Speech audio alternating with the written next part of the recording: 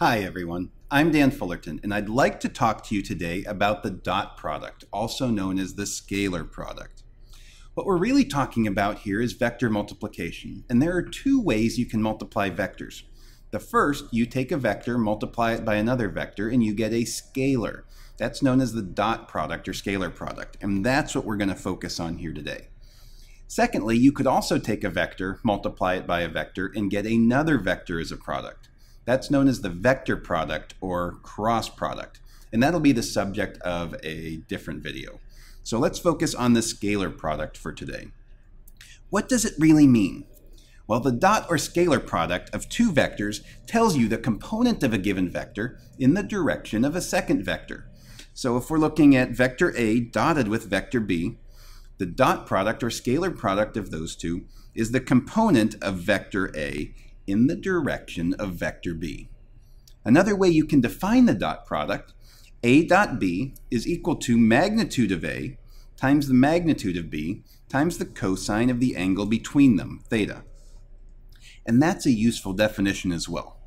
So how do you actually go calculate a dot product given two vectors? Well, using unit vector notation, we can look at the A vector defined as the x component of A times I hat, the unit vector in the x direction, plus the y component of A times j hat, the unit vector in the y direction, plus the z component of A times k hat, the unit vector in the z direction. And if you define B the same way, then the dot product of the two is quite simply the product of their x components added to the product of their y components added to the product of their z components. If you look at vector component notation, which I tend to think is a little bit cleaner, a vector is ax, ay, az, all three components lined up, b defined the same way, then a dot b, of course, has to be the same formula, and it is because you get the same mathematical result. The only difference is a difference in notation. Multiply the x components, add them to the product of the y components, add them to the product of the z components. So let's try it out. Find the dot product of the following vectors, where a is equal to 1, 2, 3 in the x, y, z components, and b is 3, 2, 1.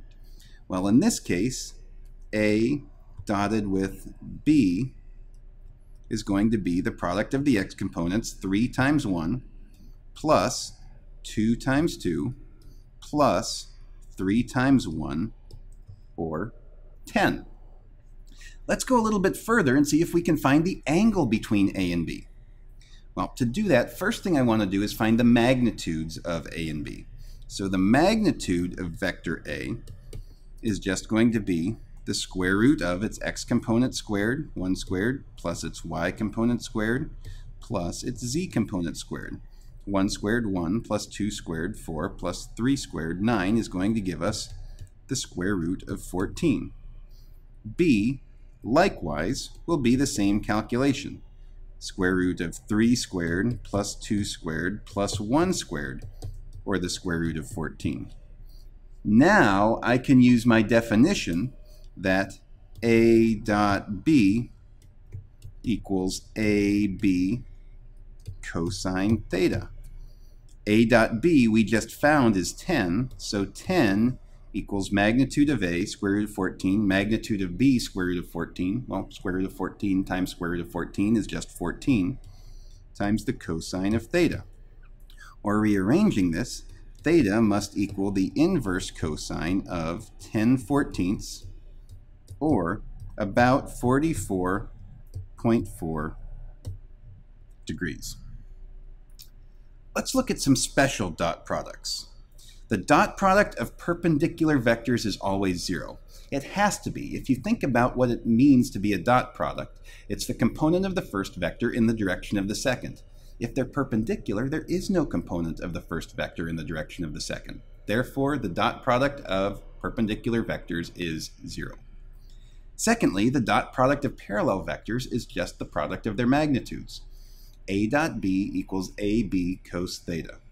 Well, if they're parallel, cos theta, theta is going to be 0, cos theta is 1, so all you're left with is a dot b equals magnitude of a, magnitude of b. So parallel vectors, all you have to do is multiply their magnitudes. There are some dot product properties that we should go over as well. The commutative property to begin with, A dot B is equal to B dot A. The associative as well, A plus B dotted with C is equal to A dotted with C plus B dotted with C. And when you get to derivatives, the derivative of the quantity A dot B is equal to the derivative of vector A dotted with vector B plus the derivative of vector B dotted with vector A. Let's take a look at one more sample problem before we finish up.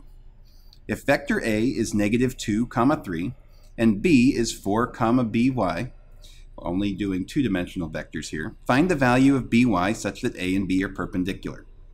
Well, to do this, the first thing we have to remember is that the dot product of perpendicular vectors is 0.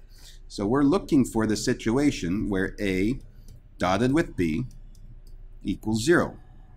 Well, to find the dot product of A and B, we multiply their x components, -2 times 4, -8, plus the product of their y components, 3 times by equals 0. All right, a little bit of mathematical rearrangement. 3by equals 8, or by must equal 8/3 if they are perpendicular. Hopefully that gets you started with the dot product. If you need help or more information, check out aplusphysics.com. Thanks, and make it a great day.